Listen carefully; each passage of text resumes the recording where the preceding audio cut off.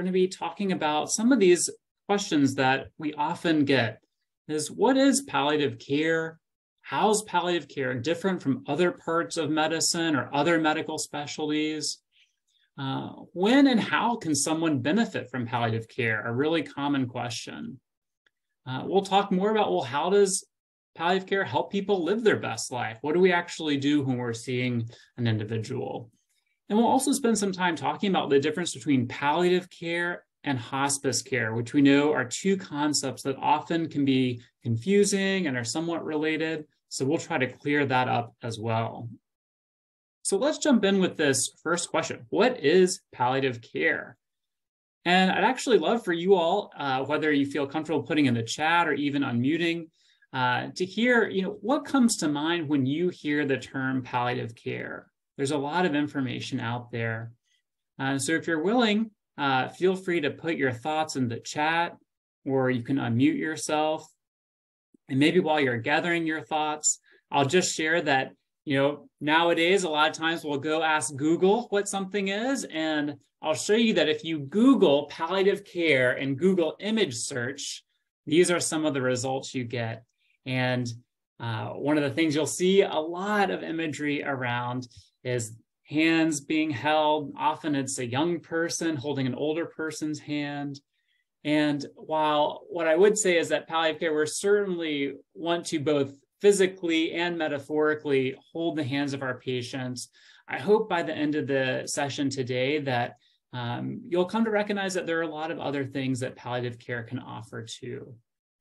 We certainly also want palliative care to be inclusive and provide care to the full diversity of patients here in the Bay Area. And unfortunately, a lot of the images here don't reflect the diversity of the population in our area. And we really want palliative care to be available for everyone who would benefit from it. So looking in the chat, I see a few things here, people saying pain and symptom management to improve quality of life. That's a great point and something that palliative care does definitely work to do. And we'll talk more about how we do that. I see someone saying they think of terminal illness when they think about palliative care. So let's hold that in mind. I think a lot of people think that palliative care might be about end-of-life care or about a terminal illness. And we're going to talk a little bit more about that and maybe add some more important information around some of those specific thoughts. Management, helping cope with health problems. So great. I think people are certainly in the right space, and I'm glad everyone's here too, so you can get a lot more information about it. So I see someone with a hand raised. Is it Francis? Did you want to make a comment?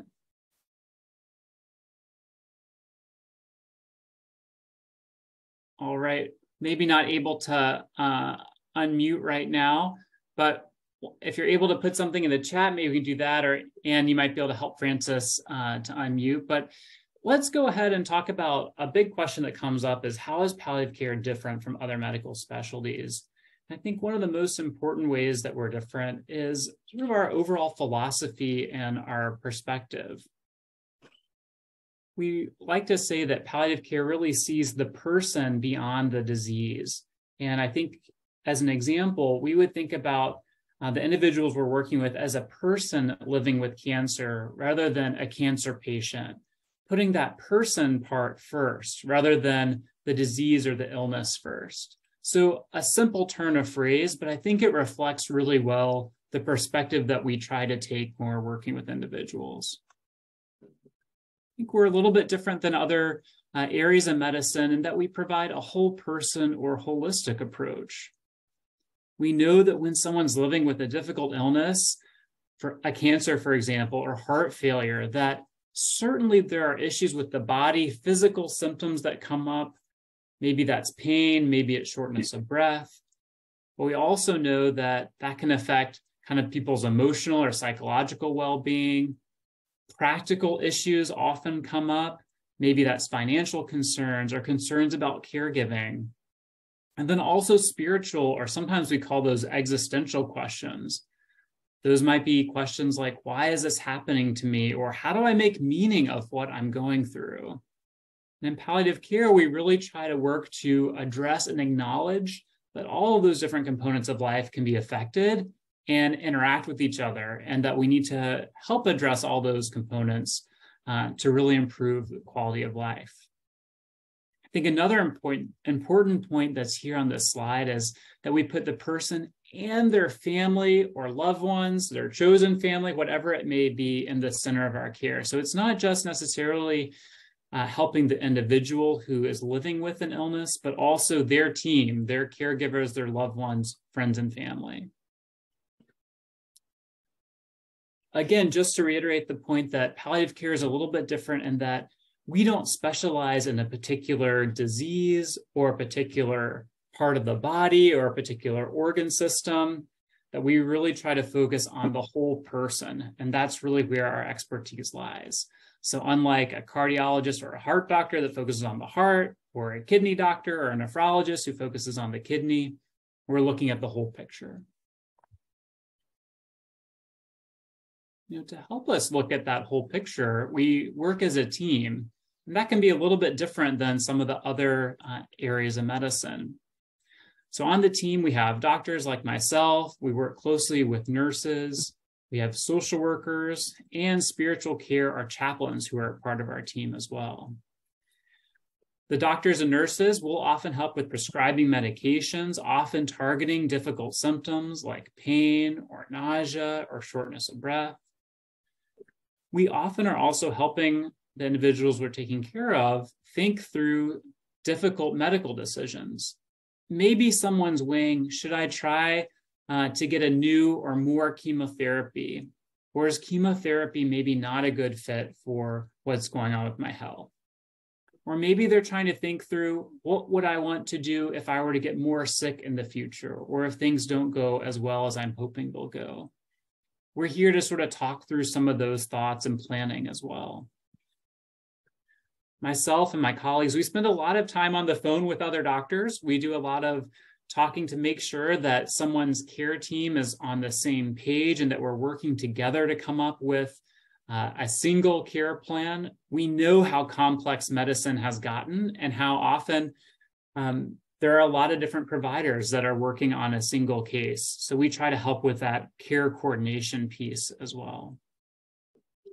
Our social workers are available to help provide emotional support, to talk with caregivers or to individuals about their caregivers, to help think through ways we can support them.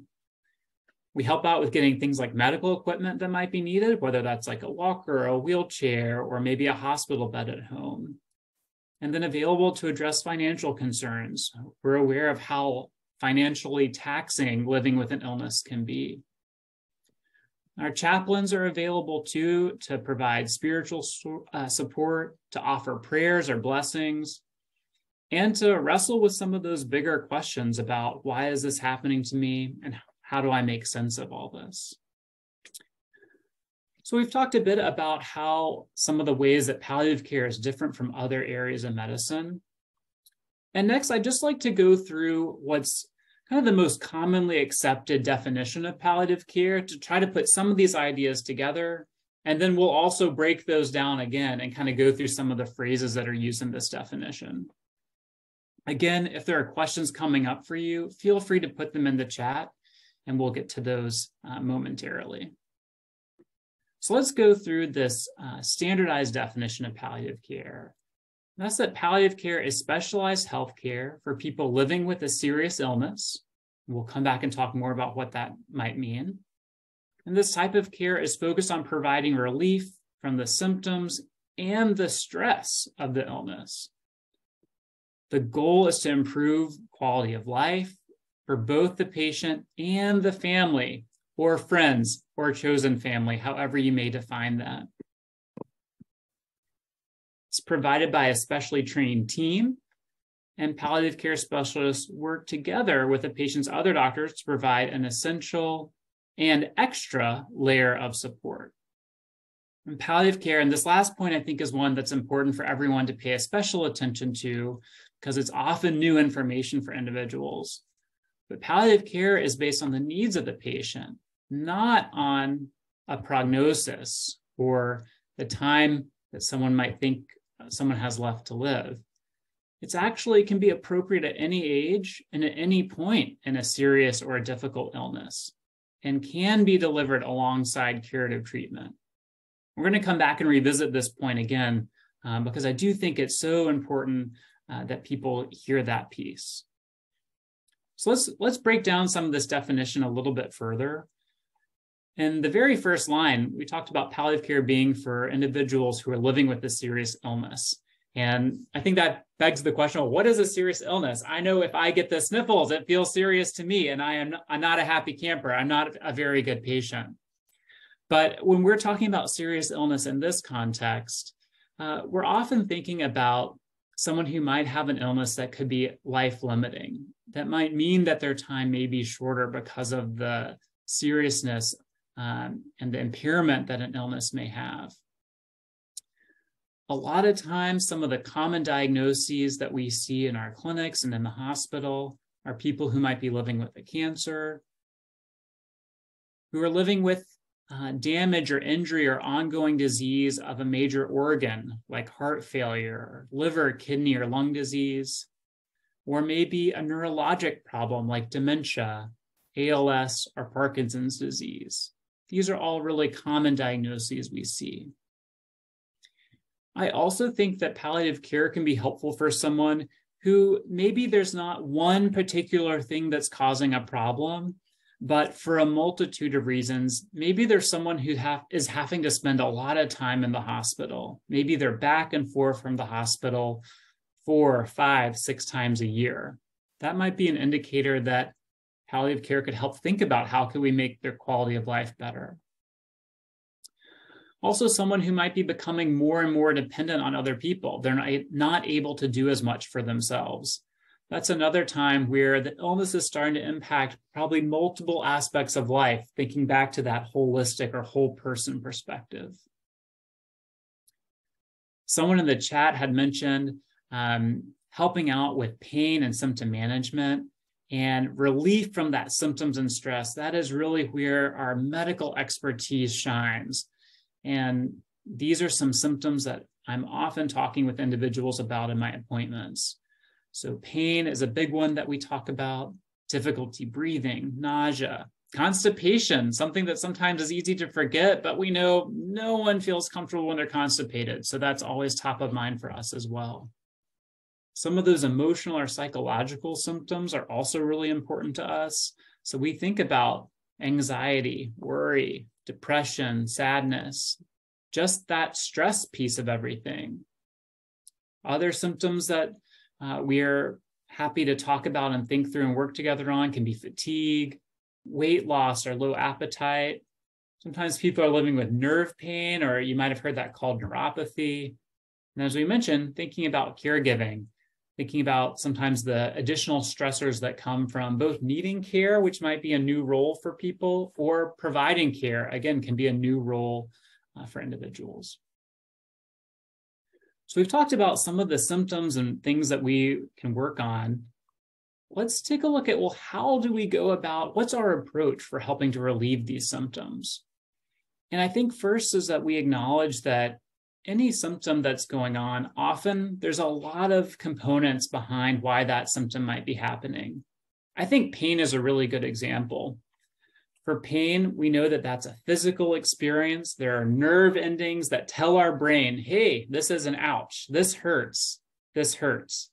But pain also triggers parts of the brain that process emotional information. So we know that pain also is affected by our emotional state. So I know that when the individuals I work with are more stressed, more anxious, their pain is going to be way higher than it would be when they're feeling relaxed and calm. And we utilize all that knowledge and those different components to try to help target and bring pain down. So we certainly use medications, we use psychological interventions like breathing techniques, referring to counselors or therapists, integrative techniques. We often are talking with the people that we work with about things like acupuncture, massage, meditation. And the spiritual side, a lot of people get strength from a higher power And utilizing that to help manage symptoms, to manage pain, is a tool in our toolbox that we definitely reach for and use. We also mentioned that part of our job is to help with medical decisions and thinking about different treatments or care in the future. And so we sometimes are helping people with something we call advanced healthcare planning. This is a broad topic that can include discussions with your family members about your desires, what's important to you, what would be important to you if you were to get more sick or couldn't speak for yourself. Sometimes that involves completing advanced directives, which are also sometimes called living wills, or completing other forms, if you've heard of things like pulsed forms. So we are happy to go over that paperwork and review that and make sure that it really lines up with what's most important to you. And then certainly weighing different treatment options.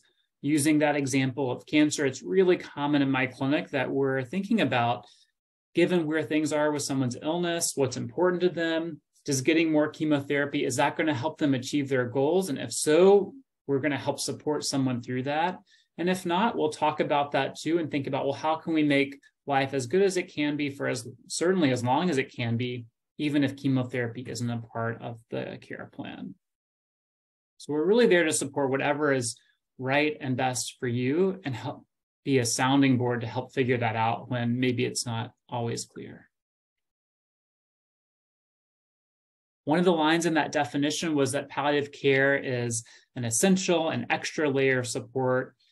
And I wanted to pause here just to help people understand too that if you are seeing a palliative care team, it does not mean that you're giving up any other components of your care. That's the extra layer part. So the individuals that I see in my clinic, they still have their primary care doctors, they have their specialists, whether that's an oncologist for cancer, a cardiologist for heart disease, a pulmonologist for lung disease. All those members of their team are still part of their care team. And as I mentioned before, we do a lot of work to coordinate with other doctors and other members of the care team. So you don't give up anything when you're seeing a palliative care team. We are extra support.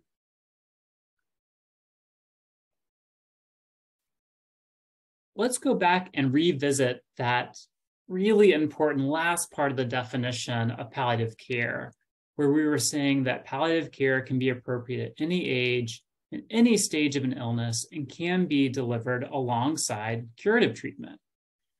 And I just wanted to list and tell you about the type of individuals that I'll see in my clinic. I see people in my clinic who might be newly diagnosed with an illness. They might be feeling pretty well, but they might be a little overwhelmed by the prospect of having a new difficult illness. And that's where we might work with them to think about that coping, stress, caregiving piece. I even will see sometimes people who might be cured of their underlying illness, but they still have maybe some lingering symptoms from the treatment that they went through to get their cure. I certainly see people who might be getting curative treatment, but they're going through a really difficult time with their treatment. So maybe the treatment they're getting is causing pain, or they're having weight loss or difficulty eating during that treatment. And we're helping to support them through that. But the plan for them is to get completely cured of their illness. And then we certainly see and work with individuals who maybe we can't cure their underlying problem. Maybe it's a progressive illness that there is not a cure for. But we'll still be working with them to help make life as good as it can be. And then we work with individuals too, who maybe they're not getting treatment dedicated to the illness, but we're still working again to make their life and their quality of life as good as possible. So does palliative care work? That's a good question to be asking. And there have been several studies that look at the question of, does palliative care improve survival? Does it help people to live longer? And the graph here on the left is from a major study that was in something called the New England Journal of Medicine, which is kind of the premier, the best academic medical journal there is. And they looked at individuals who, when they were presented to the clinic, they were diagnosed with stage 4 or metastatic lung cancer. So they already had pretty advanced illness. And they either got palliative care right from the time of diagnosis with regular follow-up, or they were continuing to see their oncologist and they got palliative care kind of whenever the oncology doctor, the cancer doctor, decided or thought that it would be helpful. And this graph is showing survival, and where the graphs, those lines separate, is showing that people who are in that early palliative care arm or part of that group, they actually ended up living a little bit longer. So they lived several months longer than the regular care group. So this was a big finding that got a lot of people excited about palliative care, recognizing its benefits. And this finding's been replicated in several studies looking at a few different types of cancer. I think what's really important for today, though, where we're really talking about quality of life, is that palliative care has been repeatedly studied and shown in multiple studies to help people have better quality of life, whether that's through improved symptom control, like pain management, or improving shortness of breath, or reporting improved spiritual well-being, fewer psychological symptoms, greater satisfaction with care. Palliative care has been associated with less days in the hospital and less hospitalizations, and improved outcomes reported from caregivers. So all really good things that make a big difference in people's lives. So I've been talking for a little bit, and I'm going to take a little bit of a break and invite some colleagues from another part of the country just to talk a little bit more about palliative care, just so you can hear a few different voices. This also will highlight a few patients who have received palliative care. Just give me just a second for this video to load. Here we go.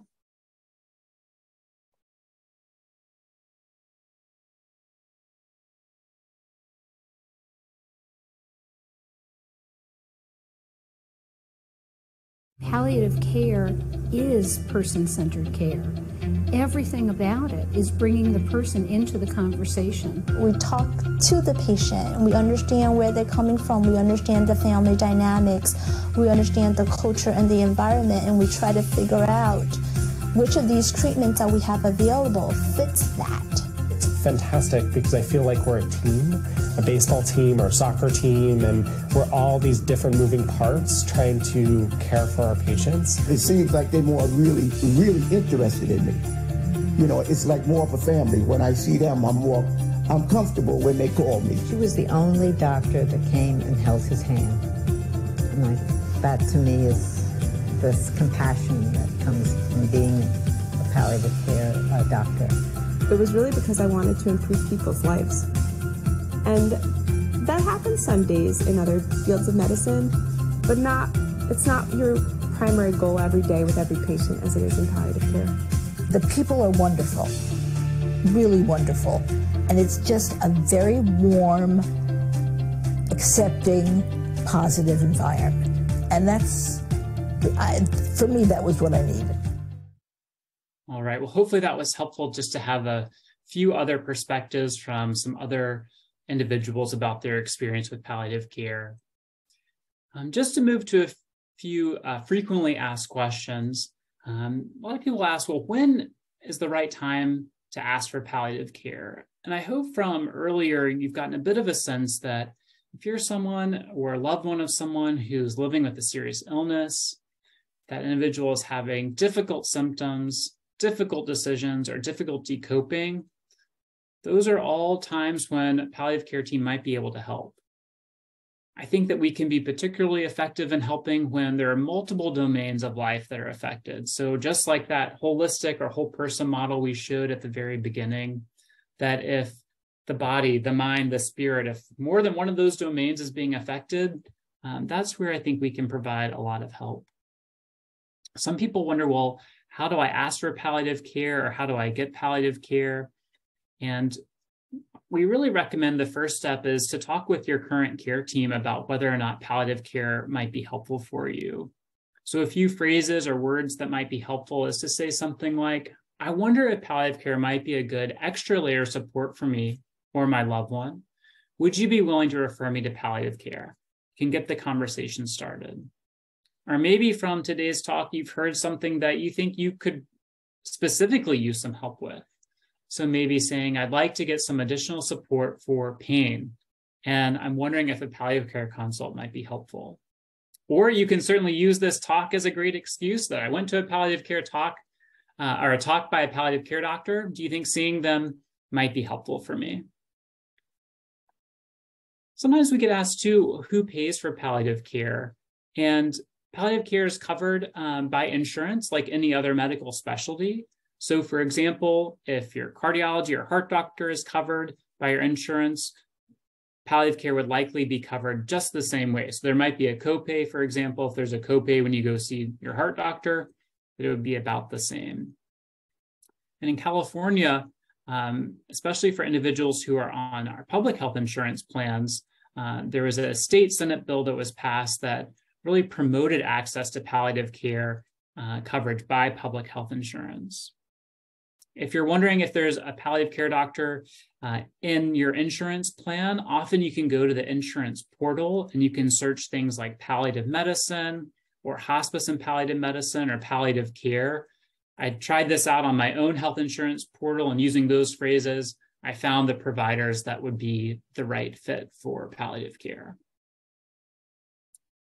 If you are interested in getting connected to services, the best way to access palliative care is really probably through a referral from either a primary care provider or through a primary specialist, so another doctor that's seeing you. Or sometimes if someone's admitted to the hospital or seen in the emergency room, they can also get a referral to our team. I'll just remind you all too that you might be learning some new information about palliative care, and overall we are a somewhat new specialty in the field of medicine. And so I've come to see too that even my very well-meaning colleagues may not always have as full of an understanding of palliative care as I do, or maybe even as you do now that you've attended this session. So if you do meet any resistance when you're asking for palliative care, I do recommend consider just being insistent that you can say that you went to a talk, you have a good understanding what palliative care is, that you'd like to at least meet with the team once to get more information, and hopefully that would be helpful. As we start to wrap up, I did want to come back to this topic of palliative care and hospice. We know that these two concepts are often thought of very similarly, and I'm hoping that I can help to describe how they are similar and how they're different. And this is a good image, I think, to have in your mind when you think about the terms palliative care and hospice. Palliative care is big and broad, and as we talked about, we see individuals that are all along different places in their illness course. So we see people with a new diagnosis who are going to be cured of their illness and beyond. Hospice care really does refer to care that's really focused for individuals who might be facing the end of their life or the final phase of their life. So it's more narrow than palliative care and who would be appropriate for hospice. However, the overall philosophy is still to prioritize quality of life, but in a little bit of a different way. So let's talk a little bit more about hospice. When I think about hospice, I do think of it in sort of these three different categories. One, it's a philosophy of care. Two, it's actually an insurance benefit. And three, it's a set of services. As a philosophy of care, hospice focuses on supporting individuals for whom comfort and quality of life is really the highest and number one priority. Typically, a hospice will think about every intervention, whether that's a lab, a medication, a procedure, a treatment, and they'll sort of ask the question, does this help this individual be more comfortable today? And if it does, hospice will want to provide that. And often that's medications that might be helping to alleviate a symptom like pain or shortness of breath. And it typically would say that things like additional procedures or lab testing, that those typically aren't helping someone to be more comfortable in the moment. And so they typically wouldn't recommend those. So again, the philosophy of hospice is really a good fit for individuals who want quality of life and comfort to be their number one priority. And that often means that individuals that are a place where they are prioritizing less interventions that might prolong their life. They're really focusing on having every day be as good as it can be, and worried or concerned a little bit less with doing everything possible to make sure that there are more and more days. As a philosophy, hospice also aims to support individuals being in a place that's most comfortable to them. So hospice isn't necessarily a place that you go. In fact, an overwhelming majority of hospice care is provided in an individual's home. It can be provided in other settings, like in a nursing home or an assisted care or assisted living facility. So you mentioned before, hospice is also an insurance benefit, and it's covered by nearly all insurance plans, including Medicare and Medicaid. While we're on the topic of insurance, someone's asking in the chat too if palliative care is covered by Medicare, and if so, how much? And certainly Medicare does typically cover palliative care, and each insurance provider might have slightly different amounts of coverage. So it's always good to check with your insurance provider for coverage for palliative care. But in general, Medicare plans have and do cover palliative care.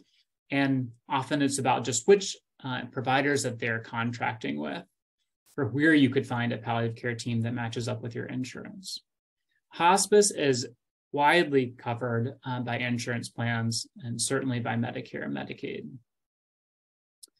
As an insurance benefit, the insurance coverage for Medicare provides the eligibility guidelines. So when asking the question, who is eligible for hospice, the insurance guidelines offer that 2 doctors assess that an individual, more likely than not, has a prognosis of 6 months or less. So that's where this component of hospice being primarily for individuals who are facing the end of their life comes into play, is that insurance eligibility guideline.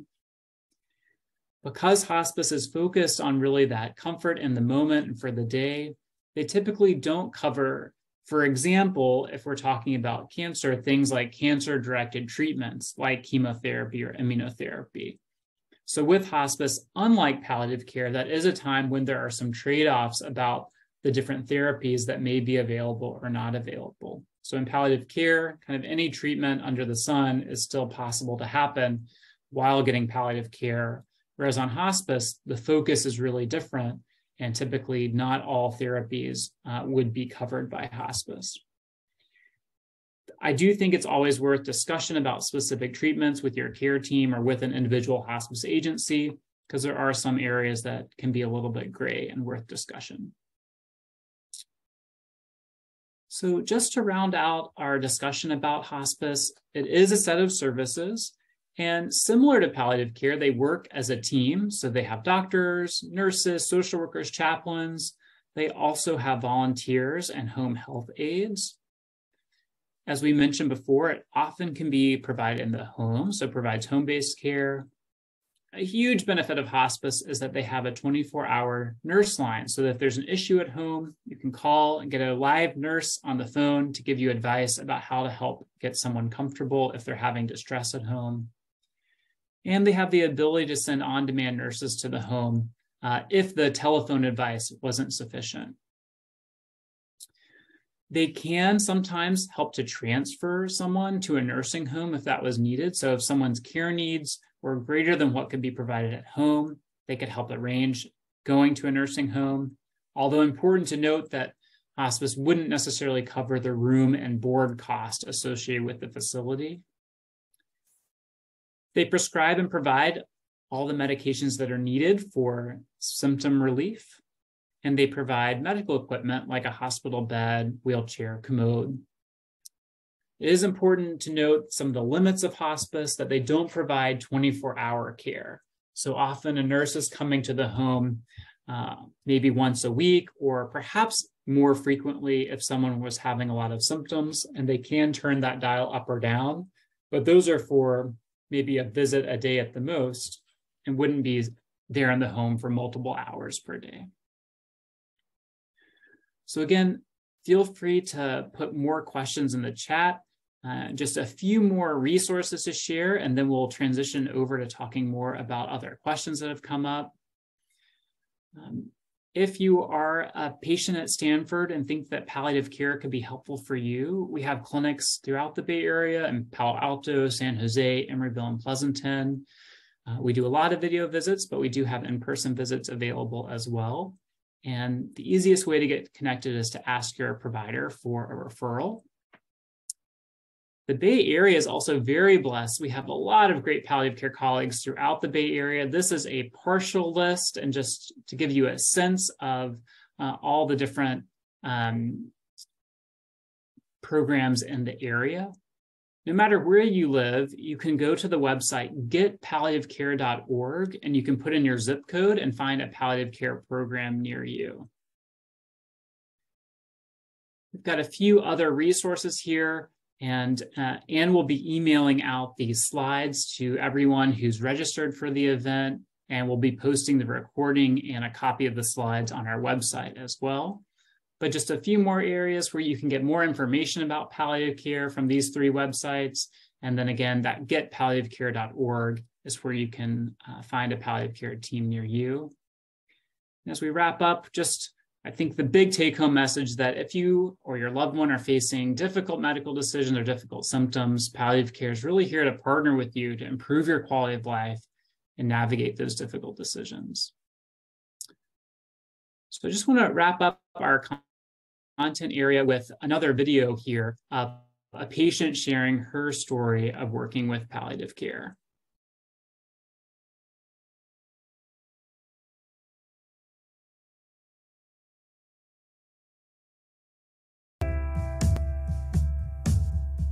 Neuropathy it's a type of nerve damage. It affected my feet, my hands, and that's how I make my money. So I've been out of work for more than a year and a half.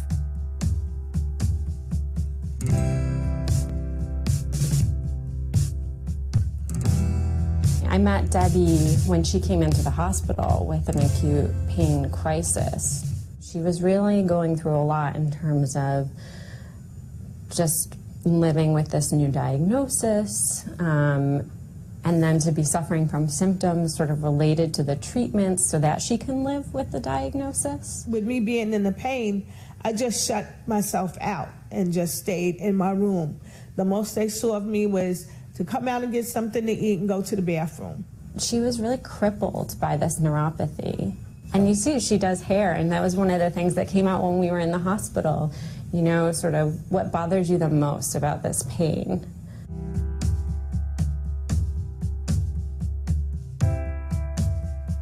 They talk to one another, and they come and they talk to me with each other.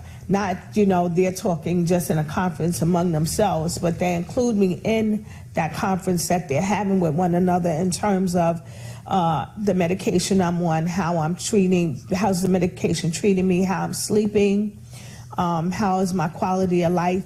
I mean, she's such a beautiful person and so lovely and social, and you can imagine for her not to be in that world, it really robs her not just of, you know, financial security, but her identity. And I think it's powerful to think that if you can give her some of that back by controlling her pain, you're really allowing the miracle of her treatment for her myeloma to fully realize itself.